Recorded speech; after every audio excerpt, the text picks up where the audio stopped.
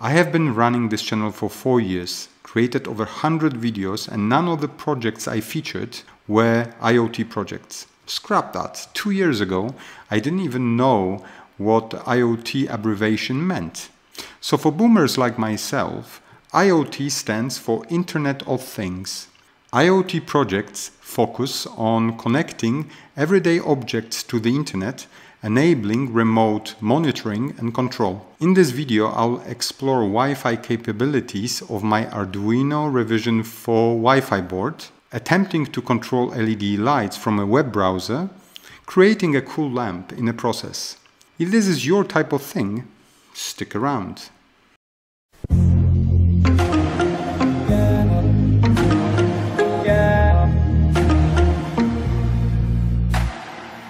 Let's take a look at connecting the Arduino Rev4 Wi-Fi board to the internet. Here is the microcontroller, and here is the TP-Link mesh device I use as an access point at home. We can establish this connection without any additional modules, thanks to WS2812 microcontroller on board. Arduino seeks to establish a connection with the access point, and upon successful connection by the TP-Link device, the Arduino microcontroller is assigned an IP address associated with its MAC address through DHCP, Dynamic Host Configuration Protocol. At this moment, I will write my first IoT sketch. It's not going to be rocket science. I will establish an internet connection and then display a few key details describing that connection in the serial monitor. These details include the access point name, the IP address assigned to Arduino, signal strength, encryption type, and the MAC addresses of both devices. Both the router and Arduino, with IP addresses from the same subnet, are within my home local area network. The IP address pool provides 254 addresses to be assigned apart from the one for the router. Therefore, we can connect other devices to this network, such as smartphones or laptops, and assign them with IP addresses from the same pool. They will also be able to communicate with the Arduino. They can both send and receive data from it. We begin by including the necessary library to work with ESP32S3. Next, we provide the credentials required to connect to the router, including the access point ID and network password. In the setup function, we initialize the serial monitor. Then, we initiate the Wi-Fi connection using the provided credentials with the Wi-Fi begin function. Within the while loop, we continuously check for the WL connected flag, which indicates that the connection has been successfully established. Only when this flag is set do we proceed with the rest of the code. We can leave the loop function empty. Let's take a look at the code required to display the connection details. We will start with the SSID of the network, followed by the IP address assigned to Arduino, signal strength, and encryption type. To display MAC addresses, we need an additional function to convert them into string format. Here's a sample MAC address. In Arduino, it is represented by a table of bytes. The function takes this table of bytes and constructs a string from it. The for loop iterates through all 6 bytes in the table. For all bytes except the first one, it adds a colon in front of it. If the byte represents a value smaller than 16, we ensure that the leading 0 is included in the string. The bytes are added to the string in hexadecimal format. Finally, a carriage return is added at the end of the string. Having that function in place, we can now output both MAC addresses. Let's run our code and see the result in the serial monitor. Now that the connection is established, we can display connection details one by one. We'll start with SSID of the network, then the IP address assigned to Arduino, signal strength, encryption type, and the MAC addresses of both devices. Let's raise the stakes and attempt to control a single LED connected to an Arduino remotely. Currently, my laptop is linked to my home internet and I have the Arduino Rev4 board here. I will configure and initiate a web server on the Arduino and set it to listen on port 80. To avoid the hassle of breadboards and jumper wires, I'll opt for LilyPad LED, which nicely plugs into the Arduino's onboard female header pins. The cathode of the LED connects to Arduino ground, while the anode connects to Arduino pin 10. Now in the web browser, we can attempt to connect to the web server using this URL where /h indicates that we want to turn the LED on. The following request gets triggered from the browser to fetch a resource at the /h path. Though such a path doesn't exist, it's treated as an input parameter instead. This request is in Hypertext Transfer Protocol version 1.1. It triggers server-side code execution, which in our case turns the LED on and generates HTML response. The response starts with HTTP status code 200 indicating the successful execution of the action, followed by the HTML code containing a message confirming that the LED has been lit. Upon receiving this response, the browser displays the HTML content. In a similar fashion, we can execute an URL with the /l parameter prompting the LED to turn off. The HTML response is sent back to the browser to display the information that the LED is off. Now let's talk about the code we need for the Arduino. We'll require the same library as in previous example, along with the access point credentials. Next, we'll define the web server set to listen on port 80. And declare the LED pin as digital pin 10. Additionally, we'll need a string representation of the LED status, which we'll use when constructing the HTML response. By default, this variable is set to off to reflect the LED's initial state.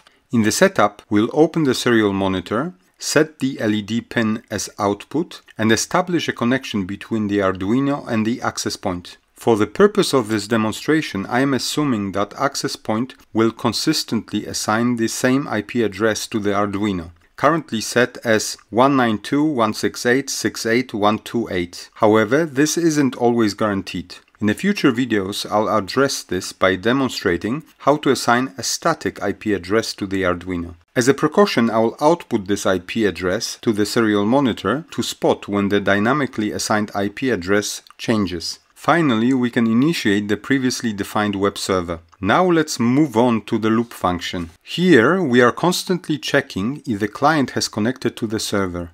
If the client has connected, we read the client's request until we encounter a carriage return. I am printing this request to the serial monitor so we can see exactly what the browser sent. Next, we check if the request contains the phrase /h. If it does, we send a high signal to digital pin 10 to turn the LED on, and we update the LED status variable to on. In a similar fashion, if we detect /l, we send a low signal to digital pin 10 to turn the LED off, and we update the string variable to off. Now it's time to construct the HTML response. We begin by sending a success code 200, followed by HTML code to be returned and displayed in the browser.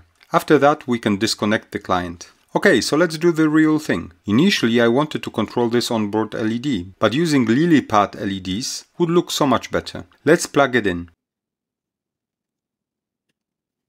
The code is already loaded to the board, so all we have to do is power Arduino on. In the serial monitor, you see that the connectivity has been successfully established and Arduino got IP address assigned. So now I'll take my iPhone, which is also connected to my home network and assigned IP address from the same pool, and try to connect to the web server with /h parameter. As you can see, LED is now turned on. Strange thing though, LED was lit as soon as I typed IP address followed by /h before I had a chance to press OK button. I am typing my request in the search field of Safari. I have already run these commands multiple times, so I think the browser tries to preview the page and turns the LED on in the process. After pressing OK, I get the anticipated HTML response. Now we can turn the LED off by running the URL with /l parameter. Let's change the LED status once more, but this time let's check the output in the serial monitor. After running the URL with /h, you will see information indicating that the client has connected, along with the request issued by the browser. Once the LED status changes, web server informs about client disconnection. Now let's repeat the process for the /L request. Projects like this one might not be the most thrilling, but swapping out single LED for a WS2812 Matrix can suddenly make things more eye-catching. We can create a LED lamp that we can control the color of directly from the browser. In Tinkercad, I created a 3D print design for such a lamp. It consists of the base to which we will mount the LED matrix, and a shade that plugs into that base, effectively diffusing the bright LED lights of the matrix. Here's the printout of the base. I will use double-sided tape to mount the matrix on it. The connection jumper wires from the matrix pins will go through those holes. Now I can plug in the shade.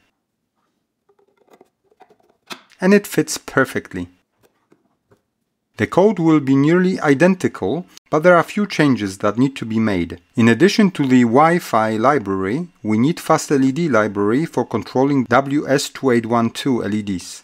I encountered some compatibility issues. Not all available libraries have been updated to support revision 4 boards. The newest version of FastLED is compatible, but the Arduino IDE didn't fully recognize it, requiring a specific installation method for it to work. If you encounter any difficulties at this stage, feel free to reach out to me for assistance. Next, there are several parameters that need to be configured for the matrix, such as a pin it will be connected to, dimensions, brightness, no pixel LED type, and a table of sRGB objects corresponding to the 256 LEDs of the matrix. I won't go into the details of interfacing with the matrix here, as I have covered this extensively in several of my videos. Please check them out for more information. I will need 2 sRGB variables to help detect if the requested color from the browser differs from the one currently being displayed. We'll set them both to black at the start of the sketch. The part for interfacing with the single LED is now obsolete and can be removed, but we'll need a string variable to hold the text representation of the color for building the HTML response. In the setup, we'll remove the lines referring to a single LED control and instead add LED matrix initialization. We will iterate through LEDs table and update the colors of all 64 LEDs to the current color variable, which is initially set to black. FastLED method will display the current state of LEDs on the matrix. In the loop, we will remove the section where we were checking for /H and /L. Instead, we will pass the colors as parameters. Here I am providing 4 if statements, but you can add more using predefined sRGB colors. When we detect the color in the HTTP request, we set new color and selected color variables to that value. When building the HTML response, we need to remove the line that was providing the updated status of the single LED and replace it with a line that provides information on the current color set for the LED matrix.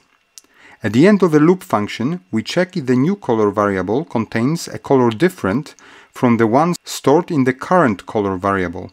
If it does, we iterate through LEDs table again and set all LEDs to the new color. The new color then becomes the current color, and we await another client request. And with that, the code is ready. Now let's connect our lamp to the Arduino. The connectivity is nearly as simple as for the single LED. The data in pin of the matrix goes to digital pin 5, and we use 5 volts and ground pins to power the matrix. Let's power up the Arduino and load the code. Now we use the browser to connect to the web server with the /red parameter. Fantastic, the lamp looks great. Now let's try a few other colors. White,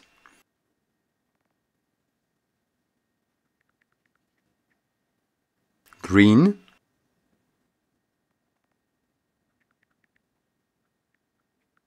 yellow, and finally let's turn the lamp off by using /black parameter. So this project is by no means over. The lamp cannot really be connected to the Arduino as it is right now. Let's take a closer look at the 3D print design. The base has plenty of space underneath to place the microcontroller. Instead of using revision 4 board, which is too big and I only have one of, I would rather use Arduino Nano, of which I have plenty. It will need to be used with additional Wi-Fi modules such as ESP01, of which I also have a few. It's not just the casing for this project that needs attention.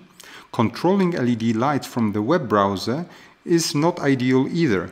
So as you can see, I'm just scratching the surface. There is plenty of things you can do to improve this project. The next step would be to control such a lamp with Blink application created on your smartphone, or teach Alexa to control it with voice commands. There is one more thing to address. While this web server we created in this video is accessible from my home network, it is not visible from a wider internet. To enable this, you would have to configure IP forwarding on the router so that the requests to the public address of my network over the port 80 are forwarded to the Arduino. I might do it one day. It is perfect for YouTube live session when I would invite viewers from around the world to connect and change the status of my lamp. Like those guys did, remember? But for this I would need much more followers. So for now, take care and I will see you in my next video. Ciao!